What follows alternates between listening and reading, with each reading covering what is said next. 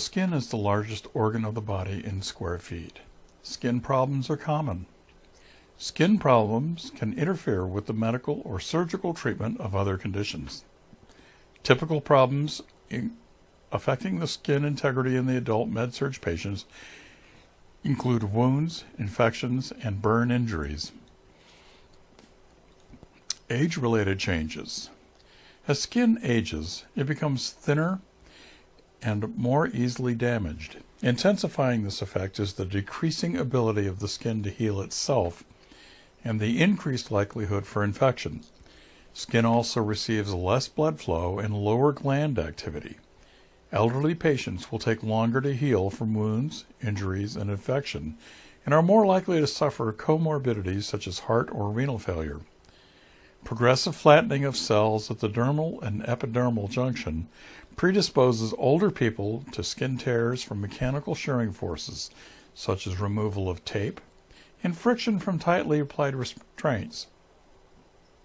In addition, skin moisture and irritation from incontinence and friction over bony prominences can lead to partial thickness skin destruction and early pressure ulcer formation.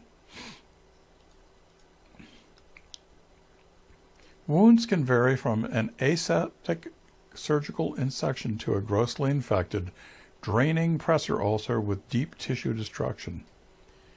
Wounds heal through several stages. In the inflammatory phase, bacteria and debris are phagocytized and removed, and factors are released that cause the migration and division of cells that go to the injured area and start to rebuild. The proliferative phase is characterized by angiogenesis, which is the creation of new blood vessels, collagen deposition, granulation tissue formation, epithelialization, and wound contraction. In the maturation and remodeling phase, collagen is remodeled and realigned along tension lines, and cells that are no longer needed are removed by apoptosis. The body recognizes this tissue as foreign and gets rid of it. Primary intention healing. A wound without tissue loss, such as a clean laceration or a surgical incision, can be closed with sutures or staples. The wound edges are brought together and the skin layers lined up in correct anatomic position, that is, they are approximated, and held in place until healing is complete. Inflammation resolves quickly and the connective tissue repair is minimal, resulting only in a thin scar. Secondary intention, deeper tissue injuries or wounds with tissue loss, such as chronic pressure ulcers or venous stasis ulcers, result in a cavity-like defect that requires gradual filling in of the dead space with connective tissue. Intervention is required for wounds that heal by secondary intention. Tertiary intention. Wounds with a high risk for infection, such as surgical incisions that enter a non-sterile body cavity or traumatic wounds that occur under unclean conditions, may be intentionally left open for several days. After debris, such as dead cell and tissues, and exudate have been removed or debrided, and inflammation has subsided, the wound is closed and with the plan of first intention healing. Factors that impair wound healing: arteriosclerosis, diabetes, vasculitis, thrombosis, venous insufficiency, lymphedema, pharmacological vasoconstriction, irradiated tissue, leukemia, prolonged administration of high-dose anti-inflammatory drugs, corticosteroids, and aspirin, wound infection, foreign bodies, necrotic tissue, repeated injury or irritation, movement of a wound such as across a joint, wound desiccation or maceration, prolonged inflammatory response, which can result in low tissue oxygen tension and further tissue destruction, aging, chronic stress, nutritional deficiencies, such as calories, protein, vitamins, minerals, and water, impaired oxygenation, pulmonary insufficiency, heart failure, hypovolemia, cirrhosis, uremia, prolonged hypothermia, coagulation disorders, and cytotoxic drugs. In a healthy patient, healing of a partial thickness wound by re-epithelialization takes about 5 to 7 days.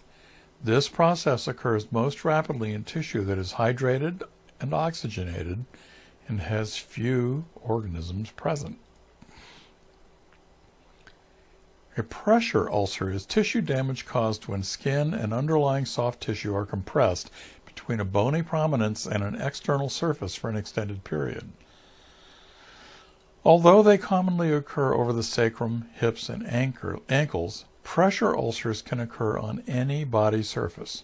For example, nasal cannula tubing that is too tight can cause pressure ulcers behind the ears or in the nares. Tissue compression from pressure restricts blood flow to the skin, resulting in reduced tissue perfusion and oxygenation, and leading to cell death. Ulcers occur most often in people with limited mobility because they cannot change their position to relieve their pressure. Stage 1 ulcers, the skin is intact. The area, usually covered over a bony prominence, is red, but does not blanch with external pressure. The ulcer appears as a defined area of persistent redness in a lightly pigmented skin, whereas in darker skin tones, the ulcer may appear as a persistent red, blue, or with purple hues. A stage 2 ulcer, the skin is not intact. There is partial thickness skin loss of the epidermis or dermis. The ulcer is superficial and may be characterized as an abrasion, a blister, such as open or fluid-filled, or a shallow crater. Stage 3 ulcer. Skin loss is full thickness. Subcutaneous tissue may be damaged or necrotic. Damage extends down to, but not through, the underlying fascia, bone, tendon, or muscle, and muscle is not exposed. Stage 4, skin loss is again full thickness with exposed muscle, tendon, or bone, and often includes undermining and tunneling. Slough and eschar are often present on at least part of the wound. Finally, unstageable. Skin loss is full thickness, and the base is completely covered with slough or eschar, obscuring the true depth of the wound.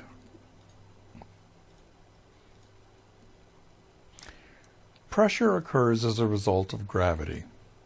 Excessive or prolonged pressure can compress blood vessels at the point of contact, leading to ischemia, inflammation, and tissue necrosis. Pressure occurs when the patient is positioned on a hard surface that does not diffuse the weight, or when he or she remains in the same position for too long. Friction occurs when surfaces rub the skin and irritate or directly pull off epithelial tissue. Such forces are generated when the patient is dragged or pulled across the bed linen. Shearing forces are generated when the skin itself is stationary and the tissue below the skin, such as fat or muscle, shift or move. The movement of deeper tissue layers reduces the blood supply to the skin, leading to skin hypoxia, anoxia, ischemia, inflammation, and necrosis. Pressure ulcer prevention. Pad contact surfaces with foam, silicone gel, air pads, or other pressure-relieving pads. Do not keep the head of the bed elevated above 30 degrees to prevent shearing. Use a lift sheet to move a patient in the bed. Avoid dragging or sliding him or her. When positioning a patient on his side or her side, do not position directly on the trochanter. Reposition an immobile patient at least every 2 hours while in bed and at least every 1 hour while sitting in a chair. Do not place a rubber ring or donut under the patient's sacral area. When moving an immobile patient from one bed to another surface, use a designated slide board with well-lubricated talc and use a mechanical lift. Place pillows or foam wedges between two bony surfaces. Keep the patient's skin directly off of plastic surfaces. Keep the patient's heels off the bed surface using bed pillows under the ankles. Ensure that fluid intake is between 2 and 3 liters per day, and help the patient to maintain an adequate intake of protein and calories. Perform a daily inspection of the patient's entire skin. Document and report any manifestations of skin infection. Use moisturizers daily on dry skin and apply when skin is damp. Keep moisture from prolonged contact with the skin. Dry areas where two skin surfaces touch, such as the axilla and under the breasts. Place absorbent pads under areas where perspiration collects. Use moisture barriers on skin areas where wound drainage or incontinence occurs. Do not massage bony prominences. Humidify the room. Clean the skin as soon as possible after soiling occurs and at routine intervals. Use tepid rather than hot water. In the perineal area, use a disposable cleaning cloth that contains a skin barrier agent. While cleaning, use minimum scrubbing force necessary to remove soil. Gently pat rather than rub the skin dry. Do not use powders or talcs directly on the perineum. After cleansing, apply a commercial skin barrier to those areas in frequent contact with urine or feces. The following factors can be measured through the Braden scale. Perception. Perception changes and decreased sensory perception determine whether the patient is a partner in the prevention of pressure ulcers. When the patient understands that turning and shifting of weight prevent tissue damage, the risk for pressure ulcers decreases. When he or she has a mental status problem because of stroke, head injury, organic brain disease, Alzheimer's, or other problems with cognition, the risk for pressure ulcer formation increases. Moisture generally occurs with incontinence and results in prolonged contact of the skin with such substances as urea, bacteria, yeast, and enzymes carried in urine and feces. These substances are irritants and lead to skin breakdown. Excessive moisture macerates intact skin, increasing the risk for breakdown. The skin should be washed with a pH-balanced soap to maintain the normal acid level. Creams or lotions are used to lubricate and moisturize the skin. Barrier ointment protection is needed whenever incontinence is present. Reddened areas are never massaged directly because this action can damage capillary beds and increase tissue necrosis. Activity and mobility is a direct factor in the risk for pressure ulcer formation. Patients who have unimpaired mobility and can respond to physical sensation changes are at low risk for pressure ulcer formation. Any patient, regardless of age, who requires assistance with turning and positioning, or who is less aware of physical sensation changes is at high risk for pressure ulcer formation. Anyone who is confined to bed or to a chair is at higher risk than a patient who requires assistance with ambulation. Nutritional status assessment includes laboratory studies such as prealbumin and albumin levels, evaluation of weight and weight change, ability of the patient to consume an adequate diet, and the need for vitamin, mineral, or protein supplementation. Indicators of inadequate nutrition include unintentional weight loss of 10% or more of total body weight in less than 6 months' time. Friction and shear measure the likelihood that a patient's skin will rub against bony prominences or whenever the patient's skin might be rubbed against a firm surface when being moved by the nurses.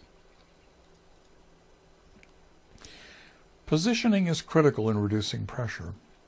A good plan for positioning is the 30-degree rule. This plan ensures that the patient is positioned and propped so that whatever part of the body is elevated is tilted back at least 30 degrees to the mattress, rather than resting directly on dependent bony prominence. This rule applies to side-lying as well as head-of-the-bed elevation positions. The patient who requires greater elevation because of respiratory difficulties should be tilted forward even more than 90 degrees with pillows behind the back to keep pressure off the sacral coccyx area. Types of wound exudates. Serosanguinous exudates. This is blood-tinged amber fluid consisting of serum and red blood cells. This is normal for the first 48 hours after injury. A sudden increase in the amount precedes wound dehiscence in wounds closed by first intention. Purulent exudate. Creamy yellow pus, often staphylococcus. Greenish-blue pus causing standing of dressings and accompanied by a fruity odor, Pseudomonas. Beige pus with a fishy odor, Proteus. Brownish pus with a fecal odor is aerobic coliform in Bacteroides. Usually occurs after intestinal surgery. Laboratory assessment. A wound that is exposed is always contaminated, but not always infected. Contamination is the presence of organisms without any manifestations of infection. Wound infection is contamination with pathogenic organisms to the degree that the growth and spread cannot be controlled by the body's immune defenses. Wounds that are infected have odor and have a moderate to heavy exudate or drainage, and should be cultured to identify the causative organism and determine its sensitivity to antibiotics. If wounds are extensive, if the patient is severely immune compromised or local blood supply to the wound is impaired, bacterial growth may exceed the body's ability to defend itself against invasion into the deeper tissue layers. The result is a deep wound infection and eventually bacteremia and sepsis, such as a systemic infection. A properly designed dressing can speed healing by removing unwanted debris from the ulcer surface, protecting exposed healthy tissue, and creating a barrier between the body and the environment until the ulcer is closed. For a patient with a draining necrotic ulcer, the dressing must also remove excessive exudate and loose debris without damaging epithelial cells or newly formed granulation tissue. If necrosis is extensive and the eschar is thick, dead tissue must be surgically or chemically removed before further debridement with dressings can be effective. Depending on the dressing material used, dressings help remove debris either through mechanical debridement or by natural chemical debridement, that is, creating an environment that promotes self-digestion of dead tissues by bacterial enzymes. After all the tissue has been removed, protection of any exposed tendons, bones, and newly formed collagen is critical to the pressure ulcer care. The ideal environment for healing is a clean, slightly moist ulcer surface with minimal bacterial colonization. Heavy moisture from an excessively draining ulcer or a dressing that is too wet interferes with healing by promoting the growth of organisms and causing maceration or mushiness of healthy tissue. Likewise, if a clean ulcer surface is exposed to air, or if highly absorbent dressings or materials are used for prolonged periods, the drying effect can dehydrate the surface cells, form scabs, or convert the wound into a deeper injury. The frequency of dressing changes depends on the amount of necrotic material or exudate. Dry gauze dressings are changed when the strike-through occurs or when the outer layer of the dressing first becomes saturated with exudate. Gauze dressings used for debridement, such as those placed on a wound wet and allowed to become damp and then removed, are changed often enough to take any loose debris or exudate, usually every 4 to 6 hours. Synthetic dressings are changed when exudate causes the adhesive seal to break and leakage to occur. Before applying any dressing, gently clean the ulcer surface with saline or a non-toxic wound cleanser as prescribed.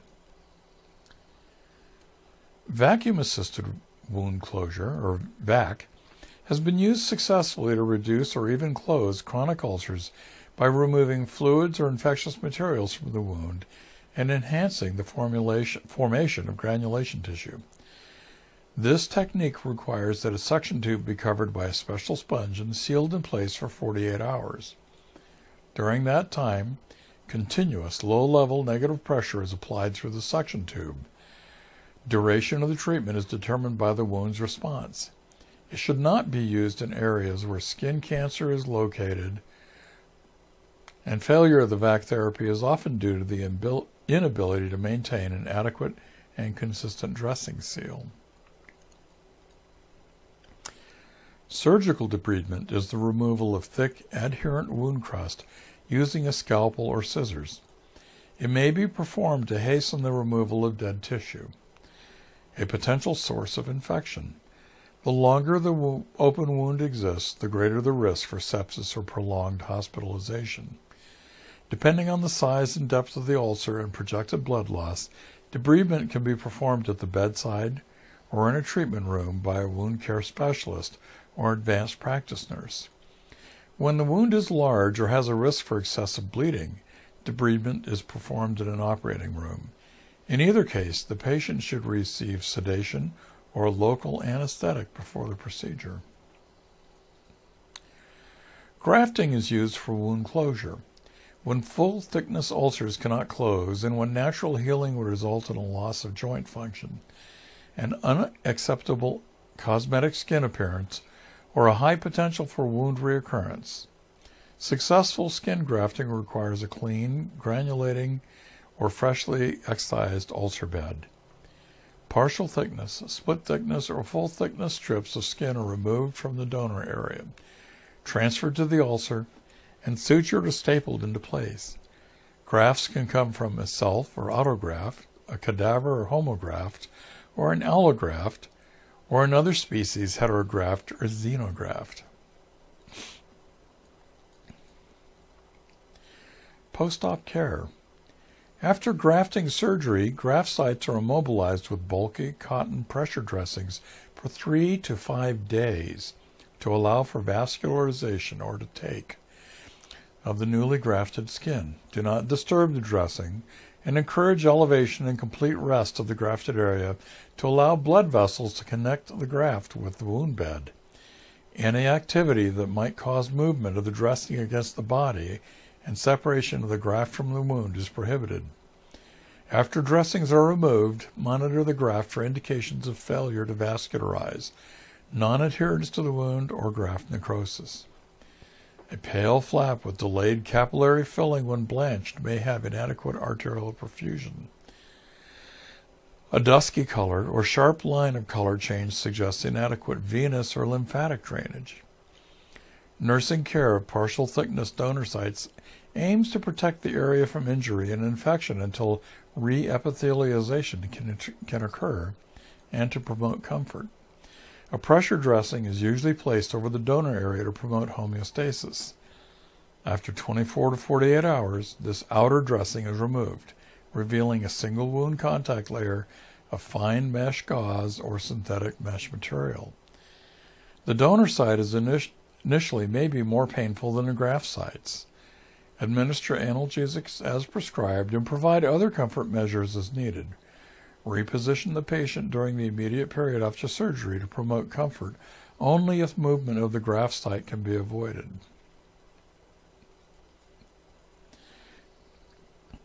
Infections.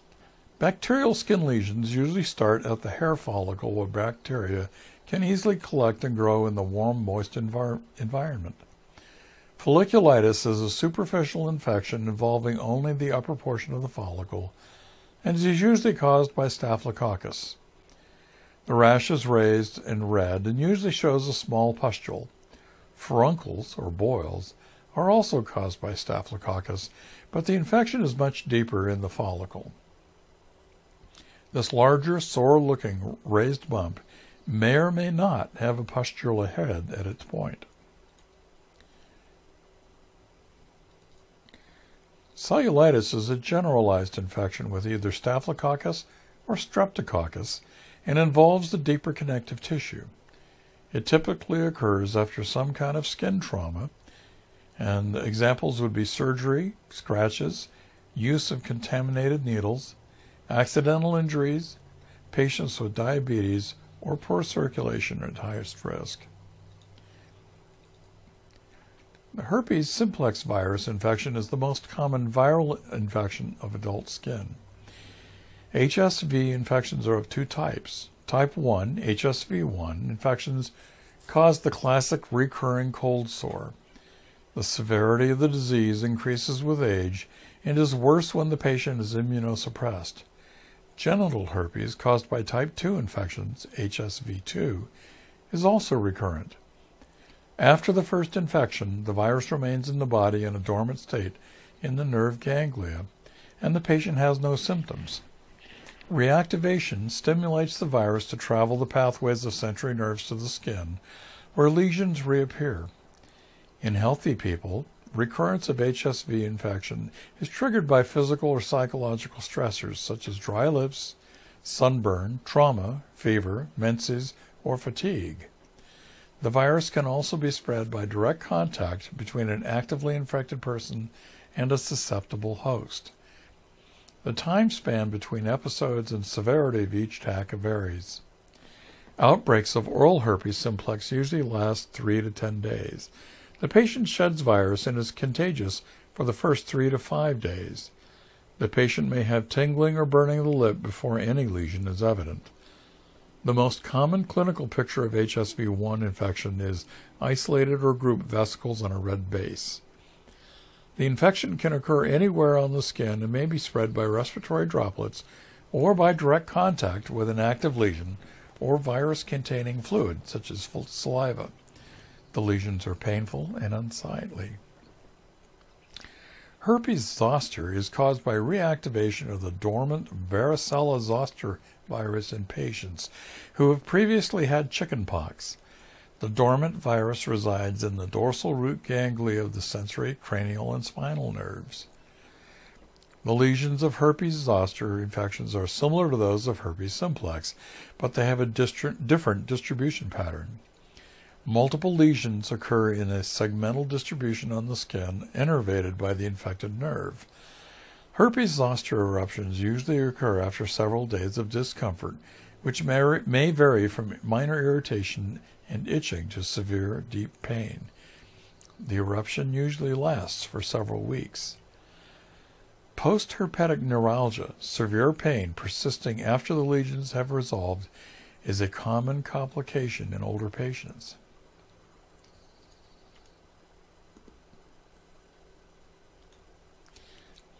Herpes zoster is a disease of immunosuppression.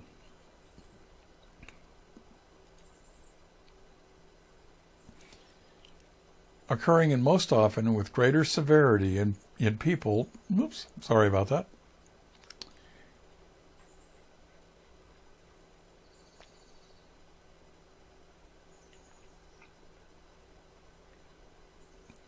Herpes zoster is a disease of immunosuppression, occurring most often with greater severity in older people or in anyone who is immunosuppressed for any reason.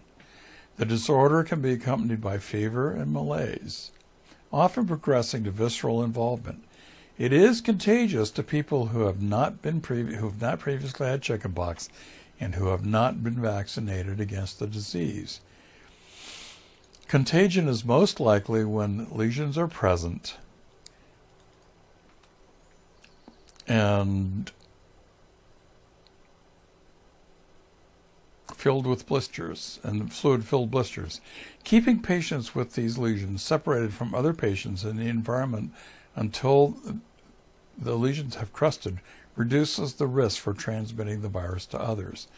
Complications include full-thickness skin necrosis, Bell's palsy, or eye infection, and scarring if the virus is introduced into the the eye. For older adults who have had chickenpox and are therefore at risk for shingles, herpes zoster, a new vaccine has been approved, Zostavax. Its use is recommended for any adult older than 60 years who does not currently have shingles. It is given as a one-time subcutaneous injection of 0.65 mL. The drug should not be given as an IM or IV injection and should not be given to anyone who is immunosuppressed. Acyclovir, Zovirax, is used for the treatment of viral infections. Topical treatment decreases the number of active virus on the skin and reduces pain in primary herpetic infections and localized lesions in immunocompromised patients. Topical treatment is of little benefit in recurring infection.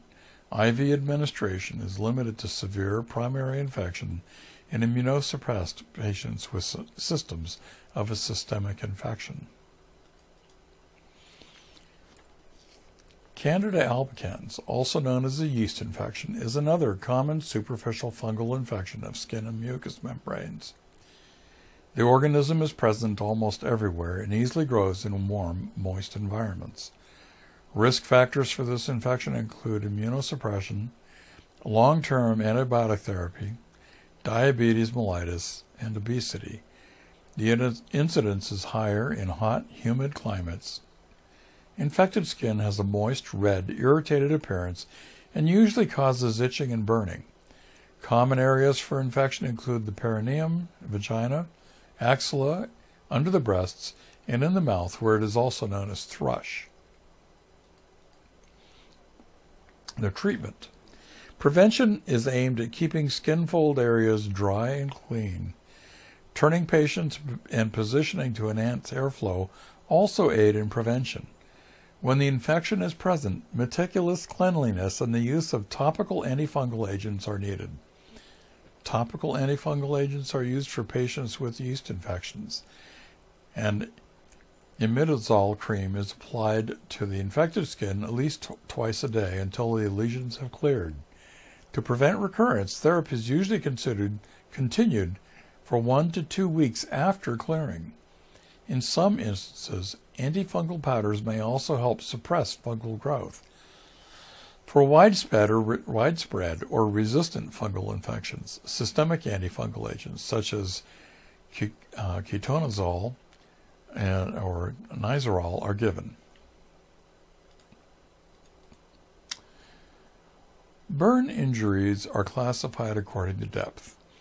The burn might go all the way through or part of all the burn might go through part or all of the dermis. If it goes through part of the dermis, it's called a partial thickness. If it goes through all of the dermis, it's a full thickness. If it goes all the way through the dermis and into the subcutaneous and even into the muscle, it is called a deep full thickness. Partial thickness can be broken down to superficial, which would be just the top 1/3, to deep, which would be the top 2/3. In superficial, partial thickness burn, 1/3 of all the epidermis has been burned, and the top 1/3 of the dermis has been burned. This burn can typically occur through brief contact with a really hot object or lengthy contact with a not so hot object. The superficial, partial thickness burn has the following characteristics. It's pink to red in color, mildly swollen, blistery, moist. It will blanch when pressure is applied, and it will heal in a few weeks. It does have severe pain. In a deep partial thickness burn, the burn goes through at least 2/3 of the dermis. The burn will have the following characteristics. It's red, dry with white areas, no blistering due to burnt blood vessels, moderate swelling, and it will take longer to heal, could be 2 to 6 weeks. Again, severe pain. Full thickness burns go all the way through the dermis. The burn takes on the following characteristics: black, brown, yellow, white, or red colors, severe swelling. It might have pain around the edges and feelings of pressure, but there's no blistering, and it won't heal without grafting, and healing can take months. In deep, full-thickness burns, All is burnt down to the subcutaneous or even muscle layers. The following characteristics exist: black in color, no edema, pain, or blisters. The vessels and nerve endings have all been destroyed. The skin is hard and inelastic. Patients must have grafting, and again, healing takes months. Using the rule of nines, we can easily come up with a percentage of body area burned. The entire head is 9, each arm is 9%, each leg is 18%, the trunk is 18%, and the back is 18%. When more than 20% of the body surface is burned, there will be systemic effects. Thermal injuries can occur from dry heat injuries, which tend to be caused by flames, such as in a house fire or explosion. In the elderly, a dry heat burn can be caused by a heating pad that is left in place too long. Moist heat injuries, also called scalding, occur with hot liquid or steam. Scald injuries are the most common in older adults. Contact burns occur when hot metal, tar, grease come in contact with the skin. A good example, touching your hand to a space heater or a hot iron. Grease and tar can exceed the temperatures of 400 degrees Fahrenheit, causing serious burn injuries quickly. Chemical burns come into contact with the skin when the chemicals are ingested. Alkalis, such as found in oven cleaner, fertilizer, drain cleaner, damage skin by causing denaturing of the protein or breakdown. Once the tissue begins to break down, the chemical can travel further into the skin. Acids, such as bathroom cleaners, rust remover, and the chemical for swimming pools, damage tissue by coagulating cells. So less damage is actually caused than would be caused by alkaline products.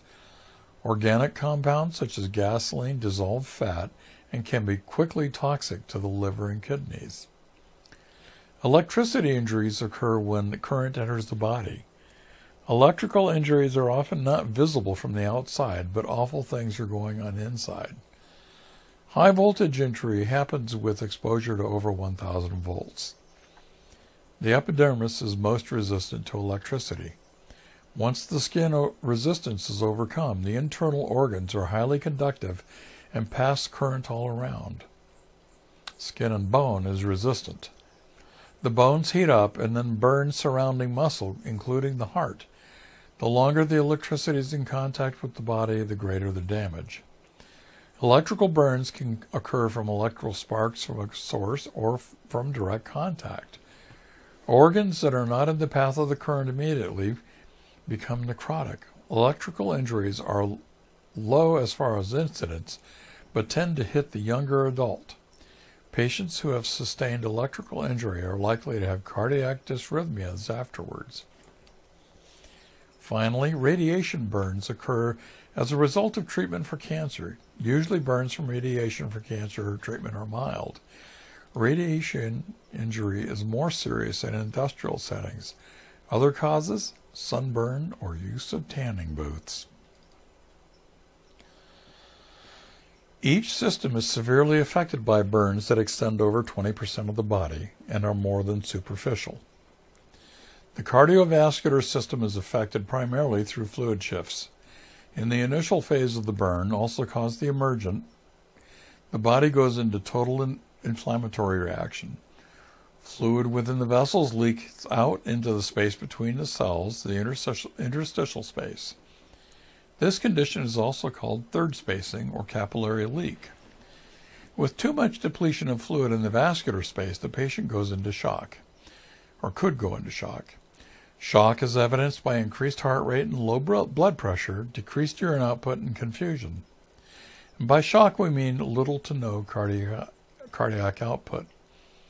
At this point, the patient is in dire need of intravenous fluid replacement. This phase lasts for about 48 hours and then comes to the acute phase. During the acute phase, the fluid starts to travel back into the vessels. When combined with the IV fluid that the patient received during the emergent phase, the patient now has too much IV fluid for the heart to pump, and now heart failure can occur. Dysrhythmias are likely if the patient has had an electrical burn or if the patient had a cardiac problem already and now the heart is forced to work harder to work with fluid deficits or fluid excess. Where does fluid and electrolyte travel during such serious injuries? During the emergent phase, fluid leaks from the intravascular space into the interstitial space. In the acute phase, the fluid travels or remobilizes back into the vessels. The patient will have a low sodium level. They'll be hyponatremic during the emergent and acute phases. During the emergent phase, sodium leaks out into the interstitial space. In the acute phase, as all the fluid remobilizes back into the bloodstream, the sodium is diluted. Potassium levels are high in the emergent phase. In the emergent phase, cells are burnt, necrotic, and otherwise damaged. This damage causes cells to burst and release potassium into the bloodstream. So the potassium level is high. In the acute phase, potassium level is low as the fluid shifts or remobilizes back into the bloodstream. The arterial pH in relation to burn injury is low or acidotic. This is because there is typically respiratory compromise and renal damage, as the kidneys are forced to deal with excess myoglobin from damaged muscle cells. Red and white cells and platelets will be elevated during the emergent phase as fluid shifts out of the vessels, leaving a relative excess of cells. In the acute phase, with fluid shifting back into the intravascular space, cells are diluted and there is a relatively low blood count. Pulmonary problems often contribute to the cause of death. The most problems are swelling around the airway, constriction of face or chest from tight skin, or carbon monoxide poisoning. You should suspect respiratory problems if the patient has burns on the face, singed nasal hair, or a change in voice quality. Airway edema is common with interstitial fluid collection, that is pulmonary edema. The patient might have restricted chest movement when skin becomes tight and leathery. The trachea itself might swell from irritants. Carbon monoxide molecules will mimic oxygen and attach to the hemoglobin to be transported around the circulatory system. The vasodilating effect of carbon dioxide causes the patient to have cherry red appearance. The vasodilating effect of carbon monoxide causes the patient to have a cherry red appearance. In severe carbon monoxide poisoning, the patient will develop neuroscience such as vertigo, stupor, and headache and nausea. Inhalation injury occurs with 20 to 50% of patients admitted to burn centers. Watch for patients who have been in closed spaces, are burned on the face, and have a charcoal look on teeth and gums. Patients who are unconscious at the time of injury, clients with singed hair, hoarseness, or use of accessory muscles and wheezing. The digestive tract itself is not generally injured, but changes occur due to the decreased blood flow to the stomach and intestines. Because of the decreased blood flow and sympathetic response during the emergent phase, there is a slowing of peristalsis. A paralytic ileus is typical. The patient will typically have no bowel sounds or flatus and have an abdominal distension and nausea. Patients with burns over more than 25% of the body cannot even digest their own secretions and end up with an NG tube on suction. The patients are also very much at risk for developing an ulcer. This ulcer is called a Curling's ulcer. You must keep an eye out for ulcer development by checking for occult blood. H2 blockers and proton pump inhibitors are essential. Curling's ulcer is an acute peptic ulcer of the duodenum resulting from complications from severe burns when reduced plasma volume leads to sloughing of the gastric mucosa. These stress ulcers were once a common complication of serious burns, presenting in over 10% of cases, and especially common in child burn victims. They result in perforation and hemorrhage more often than other forms of intestinal intestinal ulceration and had correspondingly high mortality rates. While emergency surgery was once the only treatment, the combination therapies include enteral feeding with powerful antacids such as H2 receptor antagonists or, more recently, proton pump inhibitors such as omeprazole, which have made Curling's ulcer a rare complication. A similar condition involving elevated intracranial pressure is known as a Cushing's ulcer.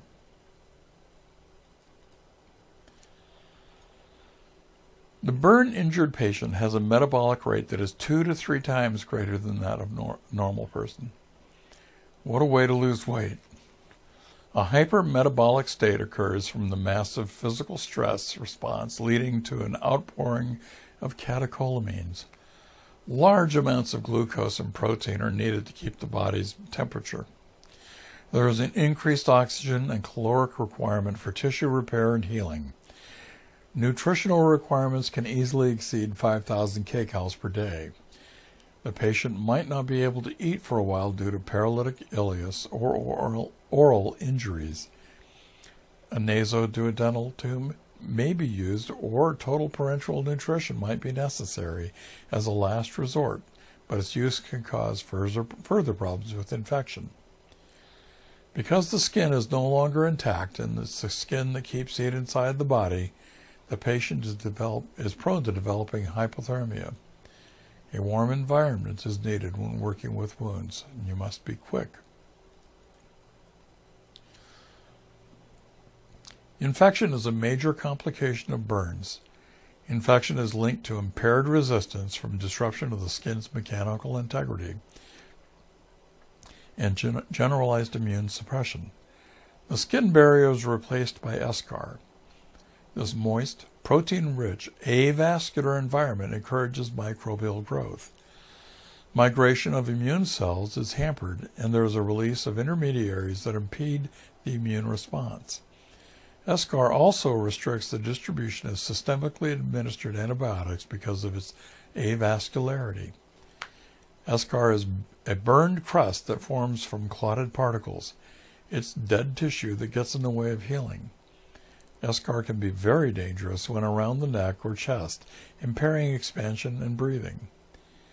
In the early stages of wound healing, the eschar is dry, leathery, and firmly attached to the wound surface. As the inflammatory phase of wound healing begins and the removal of wound debris progresses, the eschar starts to lift and separate from the tissue beneath. This non-living eschar is a good breeding ground for bacteria normally found on the skin surface, as well as those introduced by other means. As bacteria increase, they release enzymes that soften necrotic tissue.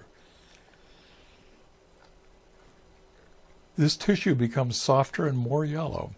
In the presence of bacterial colonization, wound exudate increases substantially, and the color and odor of the wound exudate indicate the major organism present. It might be necessary to cut away the eschar in a procedure called an eschar-otomy.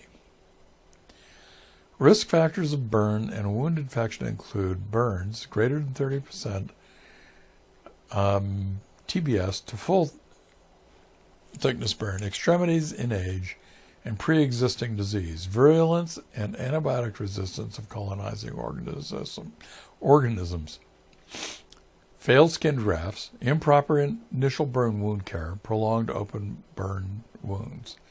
Burn wounds are prone to tetanus, so a tetanus booster shot is required if an individual has not been immunized in the last 5 years. The immune system is quickly overwhelmed. Gram-negative infections are particularly dangerous and can lead to sepsis. Gram-positive infections are more common and slower to cause trouble. Bacteria such as Staphylococcus, Proteus, Pseudomonas, E. coli, and Klebsiella find optimal conditions for growth within the burned wound. Fungi such as Candida albicans also grow easily.